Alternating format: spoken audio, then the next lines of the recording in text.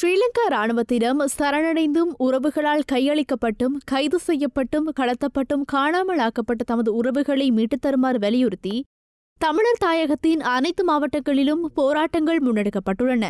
இதற்கமைய வவுனியா நகரின் மத்தியில் உள்ள தபால் நிலையத்திற்கு அருகில் தொடரும் போராட்டம் பிப்ரவரி 24 கடந்த சனிக்கிழமை ஒரு வருடத்தை பூர்த்தி செய்திருந்தது.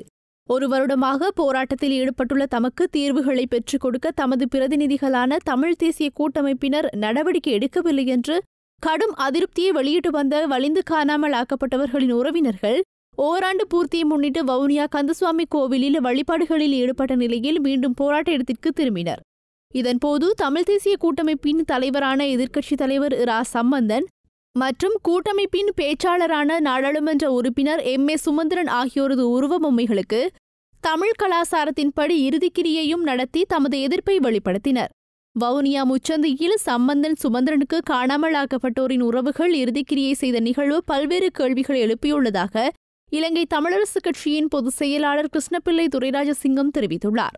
பல மாதங்களுக்கு முன்னரும் சம்பந்தனின் உருவப்படத்தை தெருவிலே இழுத்துச் சென்று தீயிட்டு கொளுத்திய நிகழ்வும் வவுனியாவிலே நடைபெற்றிருந்ததாக கூறிய இவர், இதனால் இந்த இரண்டு சம்பவங்களையும் ஒரே நோக்கத்தை கொண்ட ஒரே தரப்பினரே செய்திருப்பதாகவும் தெரிவித்துள்ளார்.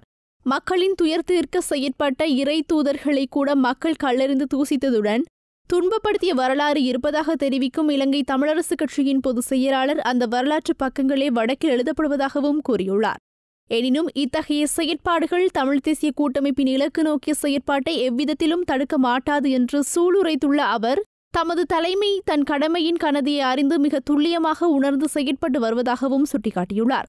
போர்க்குற்றம், பொறுப்புக்கூறல் மற்றும் காணாமல் ஆக்கப்பட்டோர் விவகாரம், நல்லிணக்க செயற்பாடுகள், அரசியல் தீர்வு என்பன நாட்டை பொறுத்தவரையிலும் தமிழ் மக்களை பொறுத்தவரையிலும் மிகவும் முக்கியமானவை என்றும் இலங்கை தமிழரசுக் கட்சியின் பொதுச் செயலாளர் தெரிவித்துள்ளார். இந்த விடயங்களில் அசைந்து கொடுக்காததாய் இருந்த மஹிந்த அரசு சர்வதேச துணையுடன் அசைவிக்கப்பட்டு பின்னர் வந்த மைத்திரி அரசு இசைவிக்கப்பட்டது என்றும் சுட்டிக்காட்டியுள்ள துரைராஜசிங்கம், இந்த செயற்பாடுகளில் அதிமுக்கிய பங்கை கூட்டமைப்பை வகித்ததாகவும் பெருமிதம் வெளியிட்டுள்ளார். அதேவேளை உறவுகளை தேடும் உறவுகளின் அவலத்தை ஆற்றாமையினால் அவர்கள் மத்தியில் ஏற்பட்டுள்ள விரக்தியை யாரும் குறைத்து மதிப்பிட முடியாது என்பதையும் இலங்கை தமிழரசுக் கட்சியின் பொதுச் செயலாளர் ஏற்றுக்கொண்டுள்ளார். ஆனால் காணாமல் போனோர் விவகாரம் தொடர்பில் அதிக அக்கறையுடன் செயற்படும் சம்பந்தன், சுமந்திரன் ஆகியோர் அவமதிக்கப்படுவது அல்லது கேள்விக்கு உட்படுத்தப்படுவது ஜனநாயகத்தையும் துயரத்தை வெளிப்படுத்துதலின் எல்லையையும் கேள்விக்குட்படுத்துவதாகவும் அவர் தெரிவித்துள்ளார். அரசியல் வெளிக்காட்டலுக்காக அன்றி தமது அரசியல் நிகழ்ச்சி நிரலே முக்கியமானவற்றுள் ஒன்றாக அறுதியிட்டு அதற்கான அடைவை நோக்கி யதார்த்த வழிமுறைகளூடாக சம்பந்தன், சுமந்திரன் ஆகியோர் செயற்பட்டு கொண்டிருப்பதாலேயே காணாமலாக்கப்பட்டோர் பணியகம் தொடர்பான சட்டம் இயற்றப்பட்டு அதன் செயற்பாட்டுக்கான நிதியும் ஒதுக்கீடு செய்யப்பட்டுள்ளதாகவும் இலங்கை தமிழரசுக் கட்சியின் பொதுச் செயலாளர் பெருமிதம் வெளியிட்டுள்ளார்.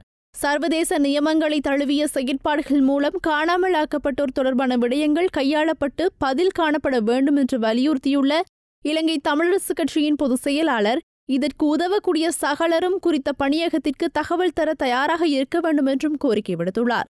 ஆனால் காணாமல் போனோர் அலுவலகத்தை அமைப்பதற்கு ஸ்ரீலங்கா ஜனாதிபதி ஒப்புதல் வழங்கி பல மாதங்களாகியும் இன்னமும் அந்த அலுவலகத்தை அமைக்காது ஸ்ரீலங்கா அரசாங்கம் இழுத்தடிப்பு செய்து வருகின்றது. இதற்கு ஐநா மனித உரிமைகள் ஆணையாளர் ஜெனீவாவில் நேற்று ஆரம்பமாகிய ஐநா மனித உரிமைகள் பேரவையின் கூட்டத்தொடரில் சமர்ப்பித்துள்ள அறிக்கையிலும் கண்டனம் வெளியிடப்பட்டுள்ளதுடன் காணாமல் போனோர் அலுவலகத்தை உடனடியாக நிறுவுமாறும் வலியுறுத்தியுள்ளார். எவ்வாறாயினும் ஸ்ரீலங்கா அரசாங்கத்தின் காணாமல் போனோர் அலுவலகம் தமது பிரச்சினையை மூடி மறைப்பதற்காக மேற்கொள்ளப்படும் மற்றொரு சதி முயற்சி என்று குற்றம் சாட்டும் வலிந்து காணாமல் ஆக்கப்பட்டோரின் உறவினர்கள் குறித்த அலுவலகத்திற்கு கடும் எதிர்ப்பை தொடர்ச்சியாக தெரிவித்து வருகின்றமையும் இங்கு சுட்டிக்காட்டத்தக்கது.